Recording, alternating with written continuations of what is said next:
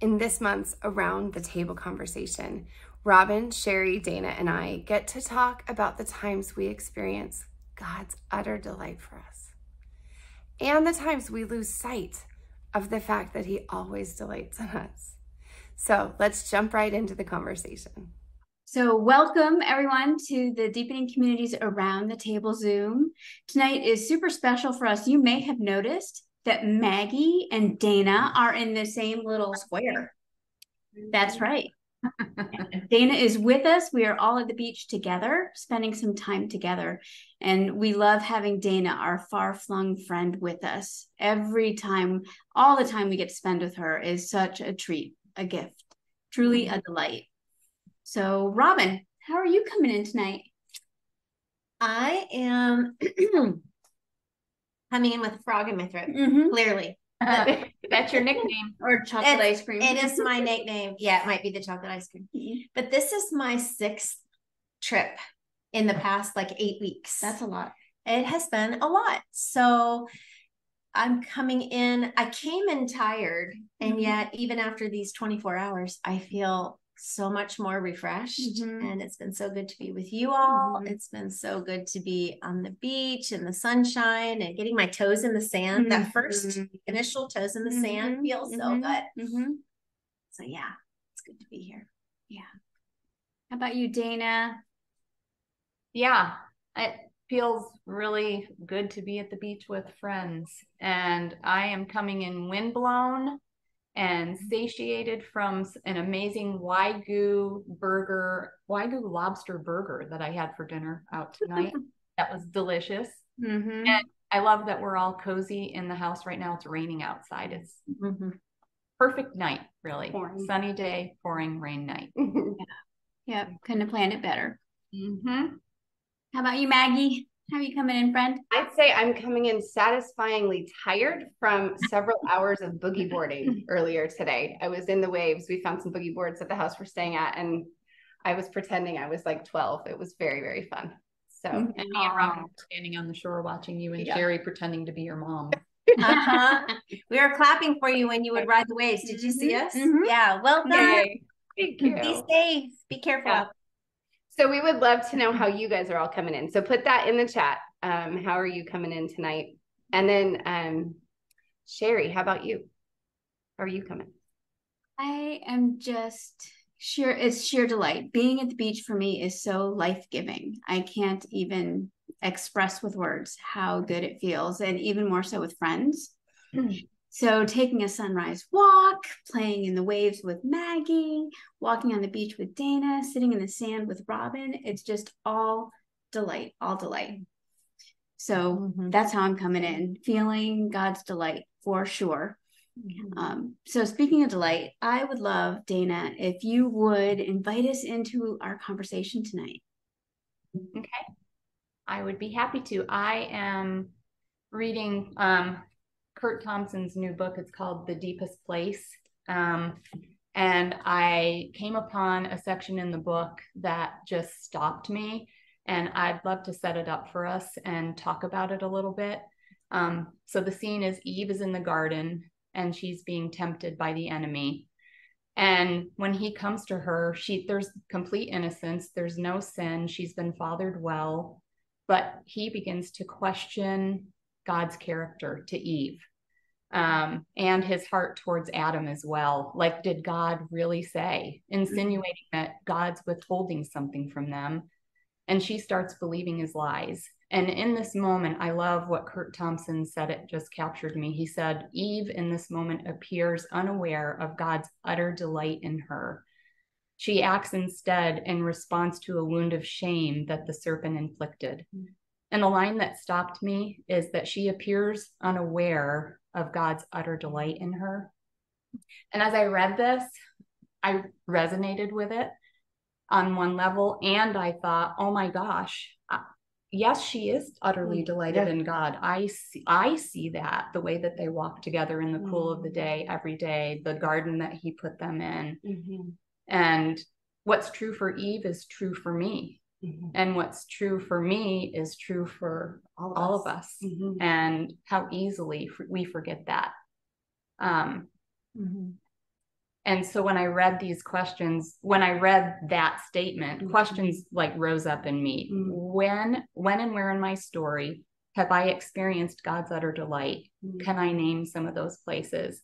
And then the other question is, where in my story have I lost sight of his utter delight? And that's where I want to go with all of us tonight. And we had some great conversations about this today. Mm-hmm. But yeah, I would love to explore this together. And I wish we could have recorded what we said earlier. It'll be better now. It'll be better now because we have more friends with us. Yeah. And so, yeah, Robin, I would love for you to pipe in here Mm-hmm. with a sense of God's delight story. Mm-hmm. Mm-hmm. Yeah, I saw, some of if you've been at the deepening weekend, 11:11, when I see 11:11 on the clock, that is just a way that not every single time, but a lot of times when I see it, I feel like Jesus just knows that I needed to see that right now. It seems really timely and really kind, and I feel delighted in and seen by my Father God.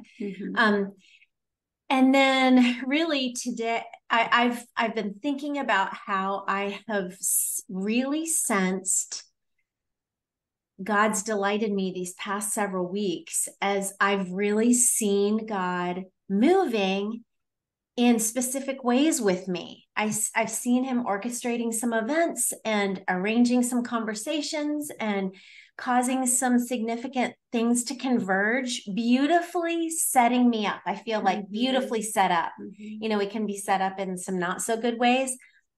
I feel beautifully set up with opportunities that then I get to have a choice how I want to step into them or not. I have choice to move in those opportunities, to say yes or no, to pursue taking that training or not, to say yes to a mission that my husband wants me to go on with him, or to be thoughtful and say, I don't feel like this is in line with where I'm being invited by God right now, and to where I most bring my glory. And it's not where I'm feeling compelled to pursue right now with God. These are the areas where I feel like God's really leading me. So I really believe it delights God's heart when he sees me becoming more and more of who he made me to be. And as I, his image bearer, bring his image to bear in the world in ways that only I can do. So I believe it delights the heart of God as he sees me experiencing healing in areas where I have been previously bound and not yet free and silent, and saying yes and agreeing to things out of obligation, out of duty, out of what I thought was obedience, in ways that I think I've assumed that I should. But as I've explored more of my story, I'm coming to see that a lot of my consent was about what I thought was obedience, and not really knowing who I was, not really knowing how the Spirit actually moves with me and invites me to move with him into places of wisdom that he and I have been cultivating and moving. So yeah, I've sensed God's delight as I'm learning more of how we move together, and that's been really sweet. Dana, what? I love that. Thanks. Yeah, for me, a couple things. One is my husband and I were out taking a walk with Oscar recently, and I see a ton of yellow swallowtail butterflies all the time, but hardly ever do I see monarchs. And we were walking and I saw a monarch fly by us, and I was trying to follow his path. I'm like, oh, monarch, isn't he beautiful? And he was gone, but just to notice it. And we went on our way. And the next morning, my husband got up really early to go to work. And I came downstairs to my study where I have quiet time in the morning. And on my study door, there is a monarch butterfly in my study. I could not believe it. Inside the house. Like inside the house. Wow. And it just stopped me. And I felt God's delight, that he saw me, he saw what my heart leapt at, and he said, here you go. Here's one, I see you. And that's so precious. And then just even in the current season that we're living in now, having Jeff's parents live with us, my in-laws, my 98-year-old father-in-law who has dementia. It's been hard, but it's been mostly so sweet. There are a lot of moments that are hilarious and inappropriate comments that we laugh at. And then there's a lot of these moments where I hear, do you know, my father-in-law say, do you know that I love you? And, yes, Pop, do you know that I love you too? And I'll say it again 10 minutes later. But every time my husband comes into the room, even if it's out of his periphery, my father-in-law will say, is that my Jeffrey? And so sweet times as we're really literally walking him home. I don't know how long that walk will be, but it really is a beautiful way to pour out and to see God's delight over him and over us and over this season. And Maggie, how about you, girl? Well, I'd asked this question in the Facebook group earlier this week, kind of prepping for tonight. So I'm actually going to share, so a handful of you actually might have seen that, but I'm going to share something that happened to me this last week. I was cooking in my kitchen and I look out over my backyard from my kitchen. And so one evening this week, I looked up from where I was cooking, and the sight I beheld literally brought tears to my eyes. It was just that breathtaking. The light streams through the trees that are like behind our yard. And the shadows cast these like stripes of trees across our grass. And then there's like small little green leaves there that the light is coming through, like way back in the woods. And so it literally casts this green glow. And then right at the edge of my grass are my zinnias, which I'm obsessed with, but they're purple. And so just this light green glow with the purple and in the evening, and it just caught me, and I was just blown away. And I literally stopped exactly what I was doing, and I went out and stood right next to my zinnias, and I took some pictures and videos. But it just felt to me like a taste of Eden, and it felt like God was showing me very clearly, like he was calling to me in that beauty, and just that he was showing me his glory, like not showing off, but kind of like, look what I can do. And you're the only one that's seeing this. And you said that meant something to you because earlier when we were talking. Yeah. So about a week before that, maybe 2 weeks before, I felt the Lord whisper to me that he is throughout my life, and right now in particular as well, that he has used beauty to comfort me. And that, so a little bit of my story is I was a French major in college and felt very much called to that, and always kind of like, Lord, I don't really know why. I enjoy it. I love it, but this feels really impractical. And I ended up teaching ESL and not French. So even to this day, I'm kind of like, why? But a few weeks ago, I felt like the Lord was saying to me, even that. So because I studied French, I studied abroad for a summer. And I felt like he was saying the beauty and the freedom I got to experience that summer was what I needed. And that's the whole reason I studied French.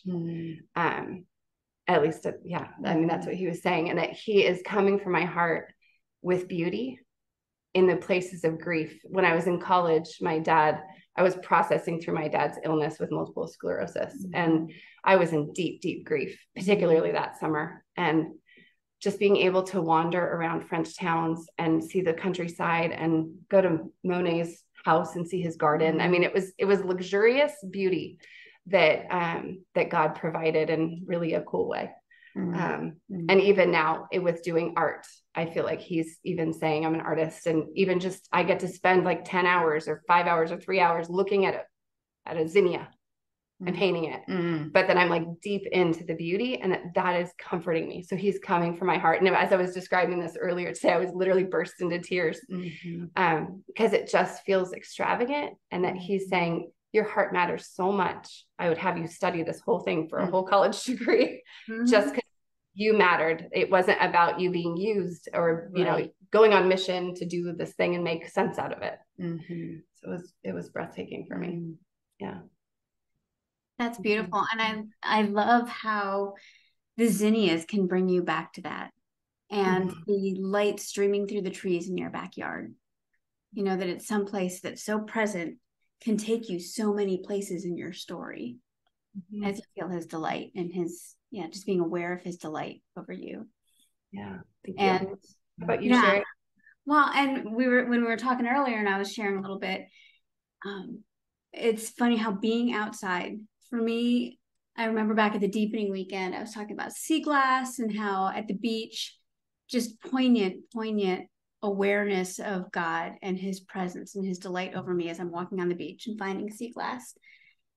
And in this season, although that's not untrue, it's almost more about just the presence and awareness, my being present and my being aware when I'm on whatever day of the week out in the garden. And I've been choosing to be out there barefoot because I want to feel the dirt under my feet. I want to feel the wet grass in my toes. And I want to be able to touch and feel the fig leaves and how they feel just a little bit fuzzy, and the smell of them that just has this earthy, fruity. And when Dana brought this up and how it goes back to Eve and Eve being aware of the utter delight of the Father. And I'm thinking, where was Eve in the midst of that? She was in the garden. And so it just felt like it all came together, that presence, that awareness, that just being with him and in the simplicity, not having to go anywhere or do anything. I don't even know that there are any words exchanged.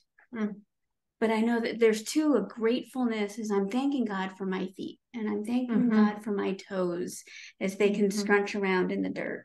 And for the strong feet that take me 3 miles down the beach this morning. Yeah. So I don't know that it's necessarily an awareness of God loving me, but there is such a feeling of his delight over me. Yeah. Yeah. So it sounds like a very embodied experience. And when it's such a sensual experience, you're feeling the dirt, you're grounded in the earth that God made, and you're smelling and you're tasting and you're seeing and you're feeling it. Yeah. And we experience God in those moments. They're really holy, sacred moments. Yes. And before now, I don't think, this whole going into the garden and gardening barefoot has been part of that, because I think I typically would just so quickly go through, and I love the garden, I love the delight, and I'm taking pictures because I want to remember.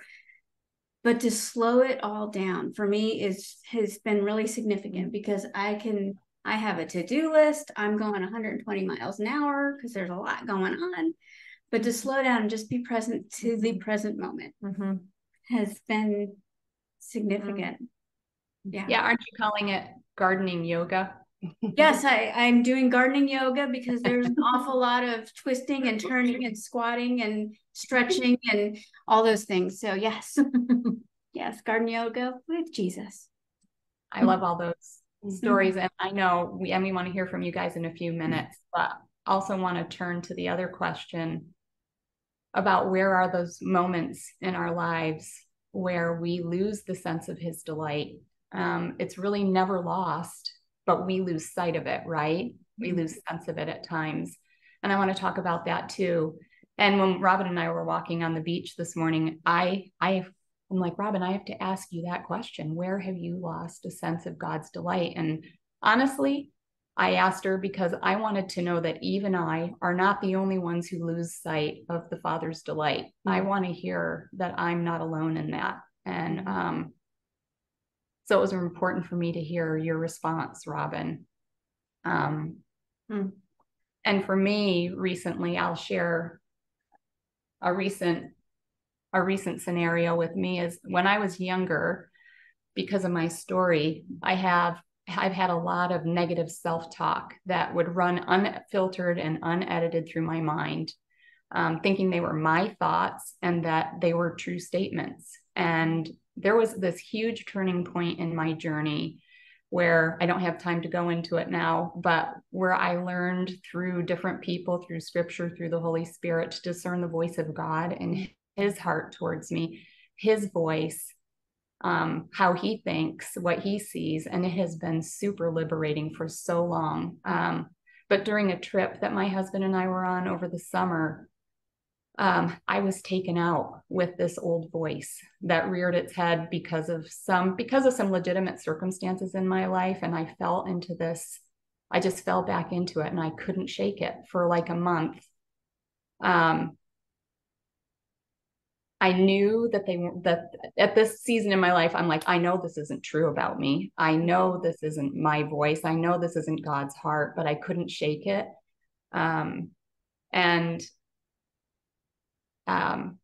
Yeah, we were in the midst of a lot of beauty at the time. We were together, my husband and I, having a really sweet time.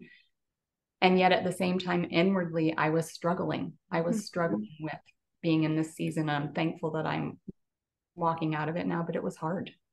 Mm-hmm. Yeah. Yeah.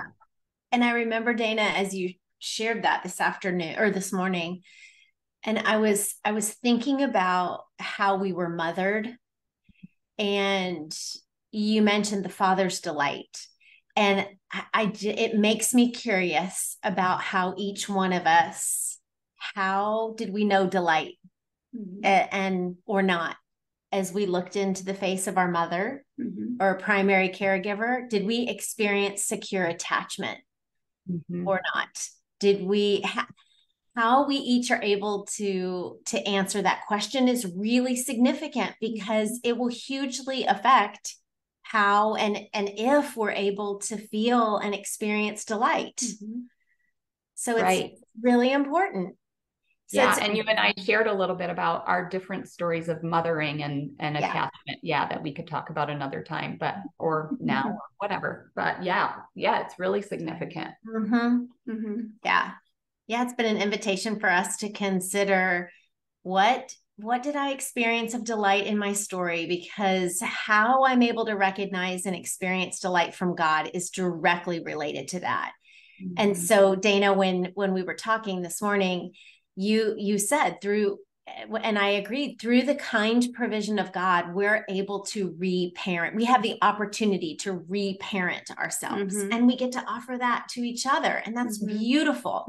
Such healing can come from that. And experiencing the mother heart of God, experiencing fathering and mothering in ways that we haven't experienced before can really change how we're able to experience delight. Yeah, and care in the midst of what's happening. I mean, I think about even last night. We're here at the beach. I just happened to check my email, and find out, oh my gosh, something has happened that it's not life-shattering. It is not, but it's disruptive to plans that we've made. Yeah, it was derailing. It was derailing for sure, because we thought we had this all nailed down, and to find out that we are not on the same page, me and this other person who are doing this planning. And it was so baffling to me. And I just could feel myself physically like shrinking and feeling like, oh my gosh, I didn't say it, but I felt so incompetent. Like, how did this happen? How could I let this happen? How could this have happened? And in the midst of sharing it with my friends, although you guys didn't try to make it better, you didn't try to tell me that I wasn't incompetent, but you shared some truth about what you saw in this situation. Of course you didn't see this coming, so your words, we asked a lot of questions too. You did. And it made such a difference to be reminded that what's happening is not a judgment of who I am. And Dana asked some other questions about where that takes me back in my story. Why is that the word that I hear? Why is that what I hear from the accuser? Why is that what I hear from my story? And, here we are 24 hours later. I've texted with that person. That person meant to do some things that he didn't do. And all of a sudden we're back on track. So it just, what a difference it made in the in-between, though, to receive that care and those questions and that reminding of who I am. So experiencing God's delight, even in the midst of that, in the midst of, it's really important. Yeah. And I think too, we were talking about, so what do you do when you don't feel as delight? And I don't know that we're going to give an answer to that, because it's not prescriptive. There's not a 1, 2, 3. There's not a, you need to do this or that. I mean, listening and caring for each other would be the only place we could go and be 1 minute that we'd even want to talk about it. Yeah. Dana, what were some things that we talked about on the beach when we were talking about when have we not experienced delight? You were telling me what I shared about just over the summer, and that really, it comes from my story, you know, from the way that I was parented out of, and my parents have their own story, but out of their brokenness, I was parented in a broken way, and I was missed. And, you know, and I like what, you know, and then I'm like, well, Robin, tell me that this happens to you too. Please. And you were sharing about how you were mothered, and secure attachment with your mother. But what was it you said earlier about when? Yeah, I said, when there's disruption. Right. When there's disruption, when there is something that comes that feels traumatic to me, that feels like the rug has been pulled out from under me, I panic and I feel like I'm free falling. And for the first time, I think I equated that really clearly with secure attachment with my mom, until there gets to a point where something happens with her, something happened in her story or in our family, and then she would freeze. So then it's just, it is so, I feel it in every cell of my being. And so, yeah, we were just talking about when that's not there, what do you do? How do you, and I can't remember what we then said. I think that's when we were talking about the opportunity to be reparented. And that God comes to our rescue, you know, as first and foremostly. And can we watch for him and look for him? And well, and he brings people and brings resources and I think to ask him to invite him back into those stories. Exactly. And it makes me think of your poem, like the scooping up, the girl, like, Lord, would you scoop me up and hold me in that time? But also, and would you bring people to me who can help be the body of Christ? Yeah. Love you well. Yeah. Yeah. We need each other. Yeah. Tell each other the truth. Yeah. No doubt. Oh gosh, 30 minutes goes by really fast. Thank you, Dana, for bringing us into this space. What a beautiful exploration and consideration, you know, especially as we wander into the place of how we were parented. And I think about Eve had the perfect parent. Yeah. And yet she lost sight of his delight in her, you know, so will we. Why are we surprised? Right. And so we will seek him. Did this conversation pique your curiosity about God's utter delight in you? We hope so, and we've included in the description below several resources to help you dig deeper, so go ahead and check that out. We would love for you to join us for our monthly live Around the Table gathering, where we invite you in the second half of the call to answer the questions and share your stories. You can always find the link for that at thedeepeningcommunity.com. If you enjoyed this video, would you take a moment to subscribe to Zoe's YouTube channel, to like it and to share it and to comment? Thank you so much. See you next time.